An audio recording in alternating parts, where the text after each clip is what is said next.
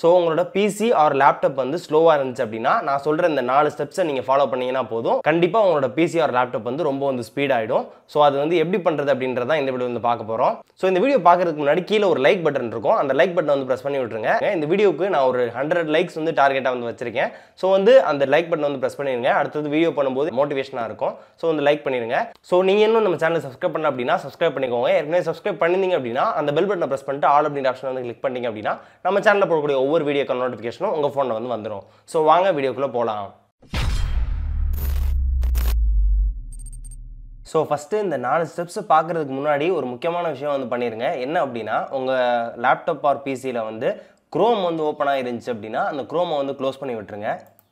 So இது ரொம்பவே முக்கியமான விஷயம். ரொம்ப வந்து ரேமை வந்து அடைச்சிட்ருக்கோம். ஸோ அதை கிளியர் பண்ணி விட்டீங்க அப்படின்னா உங்களுக்கு வந்து அடுத்தடுத்த ஸ்டெப்ஸ் பண்ணுறதுக்கு ரொம்ப வந்து ஈஸியாக இருக்கும். அண்ட் டாஸ்க் மேனேஜர் போயிட்டு எந்தெந்த அப்ளிகேஷன்லாம் ஓப்பனில் இருக்கோ அந்தந்த அப்ளிகேஷன் எல்லாத்தையும், தேவையில்லாத அப்ளிகேஷன் எல்லாத்தையும் வந்து க்ளோஸ் பண்ணி விட்டிங்கன்னா அந்த சிம்பிள் ஸ்டெப்ஸ் பண்ணுறதுக்கு ரொம்ப வந்து ஈஸியாக இருக்கும். ஸோ ஃபஸ்ட்டு ஸ்டெப் என்ன அப்படின்னா சர்ச் பாரில் போயிட்டு ரன் அப்படின்னு வந்து டைப் பண்ணுங்கள். RUN அப்படின்னு டைப் பண்ணிவிட்டு என்ட்ரு வந்து கொடுங்க. என்ட்ரு கொடுத்த உடனே TEMP அப்படின்னு வந்து டைப் பண்ணுங்கள். டெம்ப் அப்படின்னு சொல்லிட்டு டைப் பண்ணிவிட்டு ஓகே கொடுத்துருங்க. கொடுத்த உடனே இந்த மாதிரி ஒரு ஃபோல்டர் வந்து ஓப்பன் ஆகும். இந்த ஃபோல்டரில் பார்த்தீங்க அப்படின்னா இப்போ எனக்கு வந்து 3 ஃபைல் இருக்குது, நான் ஏற்கனவே கிளியர் பண்ணனால. ஆனால் உங்களோட லேப்டாப்பில் பார்த்தீங்க அப்படின்னா நிறையா ஃபைல்ஸ் இருக்கும். இது மாதிரி நிறையா ஃபைல்ஸ் இருக்கும். இது எல்லாமே வந்து டெம்பரரி ஃபைல்ஸு, நமக்கு தேவையே இல்லாத ஃபைல்ஸு. ஸோ இது வந்து நிறையா இருந்துச்சு அப்படின்னா எல்லாத்தையும் வந்து செலக்ட் பண்ணுங்கள். Ctrl+A கொடுத்தீங்கன்னா ஆல் செலக்ட் ஆகிரும். செலக்ட் ஆனதுக்கப்புறம் இதை வந்து கிளிக் பண்ணி delete அப்படின்னு சொல்லிட்டு வந்து கொடுங்க. கொடுத்துட்டு எஸ் அப்படின்னு வந்து கொடுத்துருங்க. கொடுத்த உடனே இது எல்லாமே வந்து delete ஆகிரும். ஸோ உங்களுக்கு வந்து நிறையா ஃபைல்ஸ் இருக்கும். ஸோ அது எல்லாத்தையுமே வந்து delete பண்ணிடுங்க. அண்ட் நெக்ஸ்ட் ஸ்டெப் என்ன அப்படின்னா மறுபடியும் ரன் வந்து போய்க்கோங்க. ரன் போயிட்டு ஷிஃப்ட் அழுத்தி பர்சன்டேஜ் சிம்பிள் வந்து போட்டுக்கோங்க. அதுக்கடுத்து TEMP மறுபடியும் ஒரு பர்சன்டேஜ் சிம்பிள் இந்த மாதிரி வந்து டைப் பண்ணிடுங்க. டைப் பண்ணிவிட்டு ஓகே கொடுத்தீங்க அப்படின்னா மறுபடியும் டெம்பரரி ஃபைல்ஸ் வந்து ஓப்பன் ஆகும். அண்ட் இதில் பார்த்தீங்க அப்படின்னா எக்கச்சக்கமான ஃபோல்டர்ஸ், ஃபைல்ஸ் எல்லாமே வந்து இருக்கும். இது எல்லாமே வந்து டெம்பரரி ஃபைல்ஸ் தான். ஸோ இது எல்லாத்தையும் Ctrl+A கொடுத்து ஆல் செலக்ட் பண்ணிவிட்டு ரைட் கிளிக் பண்ணி delete பண்ணிடுங்க. delete பண்ணி ஓகே கொடுத்துருங்க.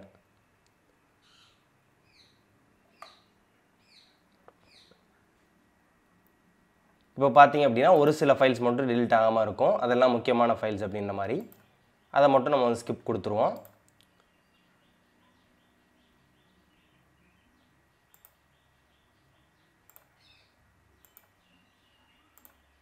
அண்ட் இதில் பார்த்தீங்க அப்படின்னா மீதி ஒரு 4-5 ஃபைல்ஸ் இருக்கும். அதை மட்டும் அப்படியே விட்டுருங்க. இதை நீங்கள் எவ்வளோ வந்து கிளியர் பண்ண முடியுதோ அந்தளவுக்கு வந்து கிளியர் பண்ணிவிட்டு அப்படியே வந்து விட்டுருங்க. விட்டு க்ளோஸ் பண்ணிடுங்க. இதான் வந்து 2வது ஸ்டெப்பு. அண்ட் 3வது ஸ்டெப் பார்த்தீங்க அப்படின்னா மறுபடியும் வந்து ரன் ஓப்பன் பண்ணுங்கள். ரன் ஓப்பன் பண்ணி அந்த இடத்துல வந்து ப்ரீஃபெட்ச் PREFETCH அப்படின்னு சொல்லிட்டு டைப் பண்ணிவிட்டு ஓகே கொடுங்க. அண்ட் ப்ரீஃபெட்ச்சில் பார்த்தீங்க அப்படின்னா you don't currently have permission to access this folder அப்படின்னு சொல்லிட்டு வருது. அண்ட் இதுக்கு வந்து கண்டினியூ கொடுங்க. கண்டினியூ கொடுத்தோன்னு பார்த்தீங்க அப்படின்னா இந்த மாதிரி ப்ரீஃபெட்ச் வந்து நிறையா ஃபைல்ஸ் இருக்கும். ஸோ இந்த ப்ரீஃபெட்ச் ஃபைல்ஸ் எல்லாத்தையும் வந்து ஆல் செலக்ட் பண்ணிவிட்டு delete பட்டனை ப்ரெஸ் பண்ணி delete கொடுத்துருங்க. ஸோ இப்போது கிட்டத்தட்ட எல்லா ஃபைலும் வந்து delete ஆகிருச்சு. 1-2 ஃபைல்ஸ் மட்டும் அதே மாதிரி வந்து இருக்கும். ஸோ அதை வந்து அப்படியே விட்டுருங்க. விட்டுட்டு இதையும் வந்து க்ளோஸ் பண்ணிடுங்க. இப்போ பார்த்தீங்க அப்படின்னா இந்த 3 ஸ்டெப்பு வந்து முடிஞ்சிருச்சு. இப்போ 4வது ஸ்டெப் என்ன அப்படின்னா இந்த 3ஐயும் வந்து delete பண்ணியிருக்கீங்க. இது 3மே வந்து டெம்பரரியாக delete ஆகிட்டு ரீசைக்கிள் பின்னில் போய் இருக்கும். ஸோ ரீசைக்கிள் பின் போயிட்டு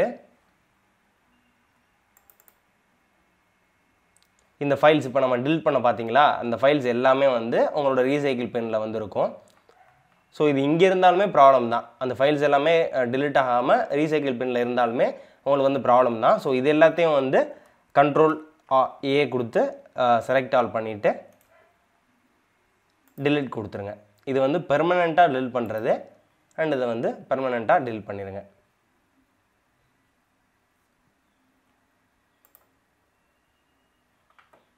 அண்ட் இப்போ வந்து க்ளோஸ் பண்ணிடுங்க. அண்ட் இப்போ பார்த்தீங்க அப்படின்னா நான் வந்து ஃபைல் மேனேஜர் வந்து ஓப்பன் பண்ணுறேன். உடனே வந்து ஓப்பன் ஆகும். க்ரோம் ஓப்பன் பண்ணுறோமா உடனே வந்து ஓப்பன் ஆகும். அண்ட் எது ஓப்பன் பண்ணாலுமே சர்ச் பாரை நீங்கள் ஃபஸ்ட்டு வந்து வீடியோ பார்க்கும்போது சர்ச் பாரை நான் கிளிக் பண்ணதுக்கே லைட்டாக வந்து டைம் எடுத்துகிட்டு லோட் ஆகிட்டே இருந்துச்சு. அண்ட் இப்போ பார்த்தீங்க அப்படின்னா உடனே வந்து கிளிக் ஆகிடுச்சு. ஸோ கண்டிப்பாக இந்த 4 ஸ்டெப்ஸையும் வந்து உங்களோட பிசியில் வந்து பண்ணி பாருங்கள். பிசிஆர் லேப்டாப்பில் வந்து பண்ணி பாருங்கள். முன்னாடி இருந்ததை விட பல மடங்கு வந்து உங்களோட பிசிஆர் லேப்டாப் வந்து ரொம்ப வந்து ஃபாஸ்ட் ஆகிடும். ஸோ இதுதான் இந்த வீடியோ.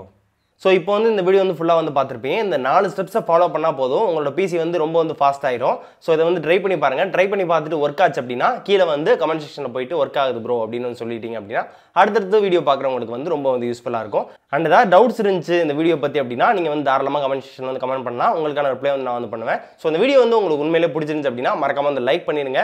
அண்ட் நம்ம சேனல் சப்ஸ்கிரைப் பண்ணிட்டு அந்த பெல் பட்டனை ப்ரெஸ் பண்ணிங்க அப்படின்னா நம்ம சேனலில் போடக்கூடிய ஒவ்வொரு வீடியோக்கான நோட்டிஃபிகேஷனும் உங்கள் ஃபோனில் வந்து வந்துடும். ஸோ இதே மாதிரி மீண்டும் ஒரு சூப்பரான வீடியோ சந்திக்கிறவரை உங்களிடமிருந்து விடைபெறுவது Sudarshan for tech it Tamil. நன்றி.